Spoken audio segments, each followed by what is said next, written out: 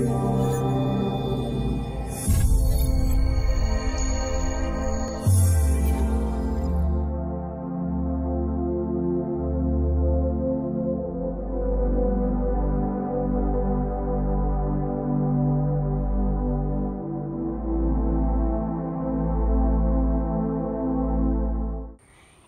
മിശിഹായ്ക്ക് സ്തുതിയായിരിക്കട്ടെ. എല്ലാവരും ഒന്ന് ഉച്ചത്തിൽ പറഞ്ഞേ, ഈശോ മിശിഹായ്ക്ക് സ്തുതിയായിരിക്കട്ടെ. ഇപ്പോഴും എപ്പോഴും സ്തുതിയായിരിക്കട്ടെ. നമുക്കെല്ലാവർക്കും ഒന്ന് ചേർന്ന് കുരിശ് വരയ്ക്കാം. എല്ലാവരും കുരിശ് വരയ്ക്കണേ. വിശുദ്ധ കുരിശിൻ്റെ അടയാളത്താലെ ഞങ്ങളുടെ ശത്രുക്കളിൽ നിന്ന് ഞങ്ങളെ രക്ഷിക്കാൻ ഞങ്ങളുടെ തമ്പുരാനെ പിതാവിൻ്റെയും പുത്രൻ്റെയും പരിശുദ്ധാത്മാവിൻ്റെയും നാമത്തിൽ ആമേൻ. 2ാം ക്ലാസ്സിൽ നിന്ന് 3ാം ക്ലാസ്സിലേക്ക് ജയിച്ചതിൻ്റെ സന്തോഷത്തിലാണല്ലേ നിങ്ങളെല്ലാവരും. പക്ഷേ സാഹചര്യവശാൽ നമുക്ക് നമ്മുടെ വിശ്വാസ പരിശീലന ക്ലാസ്സുകളിൽ ഒത്തുചേരുവാൻ സാധിക്കുന്നില്ല. എങ്കിലും ഇന്നു മുതൽ നമ്മൾ വീടുകളിലിരുന്ന് ഈശോയോടൊപ്പം നമ്മുടെ വിശ്വാസ പരിശീലന ക്ലാസ് ആരംഭിക്കുകയാണ്. ഇതിനു മുന്നോടിയായി ഒരു നിമിഷം നമുക്കൊന്ന് പ്രാർത്ഥിച്ചാലോ? എല്ലാവരും കൈകൾ കൂപ്പി കണ്ണുകൾ അടച്ച് ടീച്ചർ ചൊല്ലിത്തരുന്ന പ്രാർത്ഥന ഏറ്റുചൊല്ലണേ. എൻ്റെ ഈശോയെ, അങ്ങയുടെ കുഞ്ഞുമക്കളായ ഞങ്ങളെ ഓരോരുത്തരെയും അങ്ങയുടെ തിരുമുമ്പിൽ ഞങ്ങൾ സമർപ്പിക്കുന്നു. വിശ്വാസ പരിശീലന ക്ലാസ്സിലായിരിക്കുന്ന ഞങ്ങളെ എല്ലാവരെയും അങ്ങ് അനുഗ്രഹിക്കണമേ. നന്നായി പഠിക്കുവാനും അങ്ങയെ സ്നേഹിക്കുവാനും നല്ല കുഞ്ഞുങ്ങളായി ജീവിക്കുവാനും കൃപ ചെയ്യണമേ. ആമേ. നിങ്ങൾക്കെല്ലാവർക്കും പുതിയ പാഠപുസ്തകം കിട്ടിയെന്ന് ടീച്ചർ വിചാരിക്കുന്നു. എല്ലാവരുടെയും കയ്യിൽ പാഠപുസ്തകമുണ്ടോ? ഉണ്ടല്ലേ. അങ്ങനെയാണെങ്കിൽ നമ്മുടെ ഈ 3ാം ക്ലാസ്സിലെ പാഠപുസ്തകത്തിൻ്റെ പേരെന്താണ്? എല്ലാവരും പുസ്തകത്തിൽ നോക്കി ഉറക്കെ വായിച്ചേ. ജീവദാതാവായ ദൈവം എന്നാണ് നമ്മുടെ ഈ പുസ്തകത്തിൻ്റെ പേര്. എന്താണ്? ജീവദാതാവായ ദൈവം എന്നാണ് നമ്മുടെ പുസ്തകത്തിൻ്റെ പേര്. ഈ ജീവദാതാവായ ദൈവം എന്നതുകൊണ്ട് എന്താ നിങ്ങൾക്ക് മനസ്സിലായത്? ജീവദാതാവായ ദൈവം എന്ന് പറഞ്ഞാൽ ജീവൻ നൽകുന്ന ദൈവം എന്നു തന്നെയാണ് അർത്ഥം. നിങ്ങൾക്ക് ധാരാളം കളിക്കോപ്പുകളും ഉടുപ്പുകളും പുസ്തകങ്ങളും അങ്ങനെ ഒത്തിരി സാധനങ്ങളുണ്ടല്ലേ. ഇവയെല്ലാം നിങ്ങൾക്ക് ആരാ തന്നത്? നിങ്ങളുടെ പപ്പായാകാം, മമ്മിയാകാം, ചേട്ടനോ ചേച്ചിയോ ബന്ധുക്കളോ ഒക്കെയാകാം. ഇവരെല്ലാവരും എപ്പോഴും നമ്മോട് കൂടെയുള്ളവരല്ലേ? അതെല്ലേ. ഇതുപോലെ എപ്പോഴും നമ്മോട് കൂടെയുള്ള നമുക്ക് ജീവൻ നൽകിയ ദൈവത്തെ അറിയുവാനും സ്നേഹിക്കുവാനുമാണ് നാം ഇവിടെ പരിശ്രമിക്കുന്നത്. എല്ലാവരും തയ്യാറല്ലേ? നമുക്ക് ക്ലാസ് തുടങ്ങാം. ഇതെന്താണെന്ന് നിങ്ങൾക്ക് എല്ലാവർക്കും അറിയാം. എന്താ ഇത്? ഇതൊരു ചെടിയാണല്ലേ, ഒരു ചെറിയ ചെടി. ഈ ചെടി മണ്ണിൽ കുഴിച്ചു വെച്ച് വെള്ളവും വളവും നൽകിയാൽ എന്തായിരിക്കും സംഭവിക്കുക? ഈ ചെടി വളർന്നു വലുതാകും. ഇതിന് പുതിയ ഇലകളുണ്ടാകും. കുറച്ച് കഴിയുമ്പോഴോ ഇത് മൊട്ടിടും. മൊട്ട് വിരിഞ്ഞ് നല്ല ഭംഗിയുള്ള പൂക്കളുണ്ടാകും. പിന്നെയോ ചെറു ശിഖരങ്ങളുണ്ടാകും. അങ്ങനെ വളർന്ന് ഇത് വലുതാകുമല്ലേ. ഇനി ഇതെന്താണിത്? ഇതൊരു മരക്കമ്പാണല്ലേ. ഈ മരക്കമ്പ് മണ്ണിൽ കുഴിച്ചു വെച്ച് കുറച്ച് വെള്ളവും വളവും ഒക്കെ നൽകിയാൽ ഇതിന് എന്തെങ്കിലും സംഭവിക്കുമോ? ഒന്നും സംഭവിക്കുകയില്ല. ഇതിന് പുതിയ ഇലകൾ ഉണ്ടാവില്ല, ഇതിൽ നിന്ന് പൂക്കൾ ഉണ്ടാവുകയില്ല, ഇത് വളരുകയേയില്ല. കാരണം എന്തായിരിക്കും? ഇതിന് ജീവനില്ല. എന്നാൽ ഈ ചെടിക്കോ? ഇതിന് ജീവനുണ്ട്. ഇത് ജീവനുള്ളത് കൊണ്ട് വളർന്ന് വലുതാകും. ഇതിന് ജീവനില്ലാത്തത് കൊണ്ട് ഇത് വളരുകയേയില്ല. ആരുടെയൊക്കെ വീട്ടിൽ പട്ടിക്കുട്ടിയുണ്ട്? വീട്ടിൽ പട്ടിക്കുട്ടി ഉള്ളവർ ഒന്ന് കൈപൊക്കിക്കേ. ഇനി പൂച്ചക്കുട്ടി ഉള്ളവരോ? കുറേ പേരുടെ വീട്ടിൽ പട്ടിക്കുട്ടിയും കുറേ പേരുടെ വീട്ടിൽ പൂച്ചക്കുട്ടിയും ഒക്കെ ഉണ്ടല്ലേ. ഈ പട്ടിക്കുട്ടിയെയും പൂച്ചക്കുട്ടിയെയും ഒക്കെ കൂടാതെ ആട്, കോഴി, താറാവ് തുടങ്ങിയ ജന്തുക്കളെയൊക്കെ നമുക്ക് പരിചയമില്ലേ? ഇവയുടെയൊക്കെ പ്രത്യേകത എന്താ? ഇവയൊക്കെ എന്താ ചെയ്യുന്നേ? ഇവയെല്ലാം ഓടുകയും ചാടുകയും കരയുകയും ശബ്ദമുണ്ടാക്കുകയും ജീവിക്കുകയും ചെയ്യുന്നു. ക്രിസ്തുമസിന് നമ്മൾ പുൽക്കൂടുണ്ടാക്കാറില്ലേ? ഉണ്ടല്ലേ. ആ പുൽക്കൂടിനുള്ളിൽ വയ്ക്കുന്ന ആടോ പശുവോ ഒട്ടകമോ ഒക്കെ ഇതുപോലെ ശബ്ദമുണ്ടാക്കുകയോ കരയുകയോ ഓടുകയോ ഭക്ഷണം കഴിക്കുകയോ വളരുകയോ ഒക്കെ ചെയ്യാറുണ്ടോ? ഇല്ല. കാരണം എന്താണ്? അവയ്ക്ക് ജീവനില്ല. നമ്മൾ നമ്മുടെ വീട്ടിൽ ഓമനിച്ച് വളർത്തുന്ന പട്ടിക്കും പൂച്ചയ്ക്കുമൊക്കെ ജീവനുള്ളത് കൊണ്ടാണ് അവ ഓടുകയും ചാടുകയും ഭക്ഷണം കഴിക്കുകയും വളരുകയും ഒക്കെ ചെയ്യുന്നത്. എന്താണിത്? കുറേ മത്സ്യക്കുഞ്ഞുങ്ങളല്ലേ. ഇവ എന്താ ചെയ്യുന്നത്? ഇവ ഈ വെള്ളത്തിലൂടെ നീന്തി തുടിക്കുകയാണ് ചെയ്യുന്നത്. ഈ മത്സ്യക്കുഞ്ഞുങ്ങൾ എന്താണ് ചെയ്യുന്നത്? വെള്ളത്തിലൂടെ നീന്തി തുടിക്കുകയാണ് ചെയ്യുന്നത്. എന്തുകൊണ്ടായിരിക്കും ഇവ ഇങ്ങനെ നീന്തി തുടിക്കുന്നത്? ഇവയ്ക്ക് ജീവനുള്ളത് കൊണ്ടാണ് ഇവ ഇങ്ങനെ സുന്ദരമായി നീന്തി തുടിക്കുന്നത്. അപ്പോൾ ആരാണ് നമ്മുടെ ഈ സസ്യങ്ങൾക്കും ജീവജാലങ്ങൾക്കുമൊക്കെ ജീവൻ നൽകിയത്? ദൈവമാണ് ഇവയ്ക്കെല്ലാം ജീവൻ നൽകിയത്. ആദിയിൽ ദൈവം ആകാശവും ഭൂമിയും ഒക്കെ സൃഷ്ടിച്ചതിന് ശേഷം നമ്മൾ ഈ കാണുന്ന എല്ലാ ജീവജാലങ്ങളെയും സൃഷ്ടിച്ച് അവയ്ക്ക് ജീവൻ നൽകി. സസ്യങ്ങൾക്ക് ജീവനുണ്ട് എന്ന് നമ്മൾ പഠിച്ചു കഴിഞ്ഞു. ഇനി ഈ സസ്യങ്ങൾക്ക് ജീവനുണ്ട് എന്ന് നമുക്ക് മനസ്സിലാകുന്നത് എങ്ങനെയാ? വിത്തുകൾ പൊട്ടിമുളയ്ക്കുന്നു, ചെടികൾ വളരുന്നു, പൂക്കൾ ഉണ്ടാകുന്നു, പുതിയ പുതിയ ശിഖരങ്ങൾ ഉണ്ടാകുന്നു, കായ്കനികൾ ഉണ്ടാകുന്നു. ഇവയെല്ലാം കാണുമ്പോൾ നമുക്ക് മനസ്സിലാകും എന്ത്? സസ്യങ്ങൾക്ക് ജീവനുണ്ട് എന്ന്. എന്നാൽ ജന്തുക്കൾക്ക് ജീവനുണ്ടെന്ന് നമുക്ക് മനസ്സിലാകുന്നത് എങ്ങനെയാ? അവ ചലിക്കുകയും സഞ്ചരിക്കുകയും ഭക്ഷിക്കുകയും വളരുകയും ഒക്കെ ചെയ്യുന്നത് കാണുമ്പോൾ നമുക്ക് മനസ്സിലാകും ഇവയ്ക്കും ജീവനുണ്ടെന്ന്. അപ്പോൾ ടീച്ചർ നിങ്ങളോടൊരു കാര്യം ചോദിക്കട്ടെ, നിങ്ങൾക്ക് ജീവനുണ്ടോ? നിങ്ങൾക്ക് ജീവനുണ്ടോ? ഉച്ചത്തിൽ പറഞ്ഞേ. നിങ്ങൾക്കും ജീവനുണ്ടല്ലേ. അപ്പോൾ ജീവനുള്ള നിങ്ങൾ എന്തെല്ലാം കാര്യങ്ങളായി ഭൂമിയിൽ ചെയ്യുന്നത്? ഓടും, ചാടും, കളിക്കും, കൂട്ടുകൂടും, ഭക്ഷണം കഴിക്കും, വളരും, അങ്ങനെ ഒത്തിരി ഒത്തിരി ഒത്തിരി കാര്യങ്ങൾ നിങ്ങൾ ചെയ്യാറുണ്ട്. അപ്പോൾ ഈ കാണുന്ന പ്രപഞ്ചത്തെ മുഴുവൻ സൃഷ്ടിച്ച നമ്മുടെ ദൈവം തന്നെയാണ് നമുക്കും ജീവൻ നൽകിയിരിക്കുന്നത്.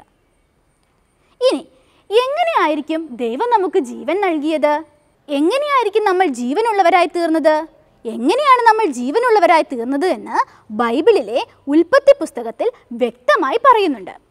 ഉൽപ്പത്തി പുസ്തകം 1, 2 അധ്യായങ്ങളിൽ ദൈവം എങ്ങനെയാണ് മനുഷ്യന് ജീവൻ നൽകിയത് എന്ന് വ്യക്തമായി പ്രതിപാദിക്കുന്നുണ്ട്. നിങ്ങൾ മറക്കാതെ അവ വായിച്ച് മനസ്സിലാക്കണേ.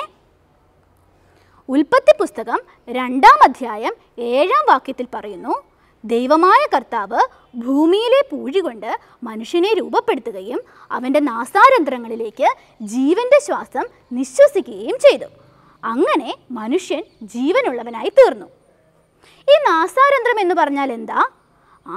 നാസാരന്ധ്രം എന്ന് പറഞ്ഞാൽ നമ്മുടെ മൂക്കിന് പറയുന്ന മറ്റൊരു പേരാണ്.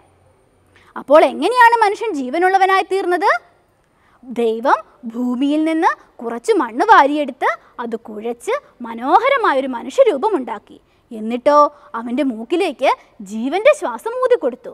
അപ്പോഴാണ് അവൻ ജീവനുള്ളവനായി തീർന്നത്. എന്തുകൊണ്ടായിരിക്കും നമുക്ക് ജീവിക്കാൻ കഴിയുന്നത്? നമുക്ക് ജീവിക്കുവാൻ കഴിയുന്നത് ശ്വസിക്കാൻ കഴിയുന്നത് കൊണ്ടാണ്.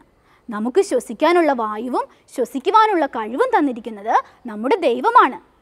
ശ്വസിക്കാൻ വായുവില്ലെങ്കിൽ എന്തു സംഭവിക്കും? ശ്വസിക്കാൻ വായുവില്ലെങ്കിൽ നമുക്ക് ശ്വസിക്കാൻ കഴിയുകയില്ല. ശ്വസിക്കാൻ കഴിയാതെ വന്നാലോ? നമ്മൾ മരിച്ചു പോകും. അപ്പോൾ നമ്മെ സൃഷ്ടിച്ച നമ്മുടെ ദൈവം നമുക്ക് ഈ ഭൂമിയിൽ ജീവിക്കുവാൻ ആവശ്യമായ എല്ലാ സാഹചര്യങ്ങളും ഒരുക്കി തന്നിരിക്കുന്നു. ഇനി എന്തിനു വേണ്ടിയായിരിക്കും നമുക്ക് ജീവൻ നൽകി ദൈവം നമ്മെ ഈ ഭൂമിയിലേക്ക് അയച്ചിരിക്കുന്നത്? സ്നേഹത്തിൽ വളരുവാനും ലോകത്തിൽ നന്മകൾ ചെയ്ത് ജീവിക്കുവാനും അങ്ങനെ സ്വർഗം പ്രാപിക്കുവാനും വേണ്ടിയിട്ടാണ് ദൈവം നമുക്ക് ജീവൻ നൽകി ഈ ഭൂമിയിലേക്ക് അയച്ചിരിക്കുന്നത്. എന്തിനെല്ലാം വേണ്ടിയാണ്? സ്നേഹത്തിൽ വളരുവാൻ, 2 നന്മ പ്രവർത്തികൾ ചെയ്യുവാൻ, 3 അങ്ങനെ സ്വർഗം പ്രാപിക്കുവാൻ. അങ്ങനെ ഇതിനു വേണ്ടിയിട്ടാണ് ദൈവം നമ്മെ ഈ ഭൂമിയിലേക്ക് അയച്ചിരിക്കുന്നത്. ഭൂമിയിലെ മണ്ണുകൊണ്ട് മനുഷ്യനെ രൂപപ്പെടുത്തുകയും അവൻ്റെ മൂക്കിലേക്ക് ജീവൻ്റെ ശ്വാസം ഊതിക്കൊടുക്കുകയും ചെയ്താണ് ദൈവം മനുഷ്യനെ സൃഷ്ടിച്ചതെന്ന് നമ്മൾ കണ്ടു കഴിഞ്ഞു. ഇങ്ങനെ രൂപം നൽകിയ ആദ്യ മനുഷ്യൻ്റെ പേരെന്താണ്? നിങ്ങൾക്കറിയാമോ? ആദം എന്നാണ് അദ്ദേഹത്തിൻ്റെ പേര്. പിന്നീട് ആദത്തിന് കൂട്ടായി ഒരാളെയും കൂടി ദൈവം നൽകുന്നുണ്ടല്ലോ. ആരാത്? ഹവ്വ എന്നാണ് അവരുടെ പേര്. അങ്ങനെ ആദവും ഹവ്വായുമാണ് നമ്മുടെ ആദ്യ മാതാപിതാക്കൾ. നമ്മുടെ ആദ്യ മാതാപിതാക്കളായ ആദത്തെയും ഹവ്വായെയും ദൈവം സുന്ദരമായൊരു തോട്ടത്തിൽ പാർക്കാൻ അനുവദിച്ചു. ആ തോട്ടത്തിൻ്റെ പേരെന്താണെന്ന് നിങ്ങൾക്കറിയാമോ? നിങ്ങൾ ചെറിയ ക്ലാസ്സുകളിൽ പഠിച്ചിട്ടുണ്ട്. അത് ഏത് തോട്ടമാ? ഏതേൻ തോട്ടം എന്നാണ് ആ തോട്ടത്തിൻ്റെ പേര്. അവിടെ നല്ല സുന്ദരമായൊരു തോട്ടമായിരുന്നു അത്. അവിടെ ധാരാളം ചെടികളും പക്ഷികളും മൃഗങ്ങളും ഒത്തിരി ജീവജാലങ്ങളും ഉണ്ടായിരുന്നു. ആദത്തിനും ഹവ്വായ്ക്കും അവയെ എല്ലാവരെയും വളരെ ഇഷ്ടമായിരുന്നു. നിങ്ങളുടെ വീട്ടിൽ ഓമനിച്ച് വളർത്തുന്ന നിങ്ങളുടെ പട്ടിക്കുട്ടിക്കും പൂച്ചക്കുട്ടിക്കുമൊക്കെ നിങ്ങൾ പേരിടാറില്ലേ? അതുപോലെ തന്നെ ആദവും ഹവ്വായും അവരുടെ ചുറ്റുവട്ടത്ത് കണ്ട എല്ലാ ജീവജാലങ്ങൾക്കും പേരിട്ടു. അങ്ങനെ വളരെ സ്നേഹത്തോടെയും സന്തോഷത്തോടെയും അവർ ആ ഏദേൻ തോട്ടത്തിൽ ജീവിച്ചു പോന്നു. എങ്ങനെയാണ് ആദവും ഹവ്വായും ഏദേൻ തോട്ടത്തിൽ ജീവിച്ചു പോന്നത്? അവർ വളരെ സന്തോഷത്തോടു കൂടിയാണ് ഏദേൻ തോട്ടത്തിൽ ജീവിച്ചു പോകുന്നത്. അവർ ദൈവത്തോട് കൂടെ ഉണ്ടായിരുന്നു. ദൈവം അവരോടും കൂടെ ചേർന്നിരുന്നു. അങ്ങനെ അവർ 3 പേര് വളരെ സന്തോഷത്തോടു കൂടി ഏദേൻ തോട്ടത്തിൽ ജീവിച്ചു പോന്നു. ഇനി ടീച്ചർ ഒരു കാര്യം ചോദിക്കട്ടെ, മനുഷ്യർക്ക് ഏറ്റവും അധികം സന്തോഷമുണ്ടാകുന്നത് എപ്പോഴാണ്? നിങ്ങൾക്കറിയാമോ? ദൈവത്തോട് ചേർന്നിരിക്കുമ്പോഴാണ് മനുഷ്യർക്ക് ഏറ്റവും അധികം സന്തോഷമുണ്ടാകുന്നത്. എപ്പോഴാണ്? ദൈവത്തോട് ചേർന്നിരിക്കുമ്പോഴാണ് മനുഷ്യർക്ക് ഏറ്റവും അധികം സന്തോഷമുണ്ടാകുന്നത്. എല്ലാ മനുഷ്യരും ഈ സന്തോഷത്തിലായിരിക്കണമെന്നാണ് നമ്മുടെ ദൈവം ആഗ്രഹിക്കുന്നത്. ഇനി ദൈവത്തോട് കൂടെ ജീവിക്കുന്നവർക്ക് പ്രത്യേകമായി 2 കാര്യങ്ങൾ ലഭിക്കും.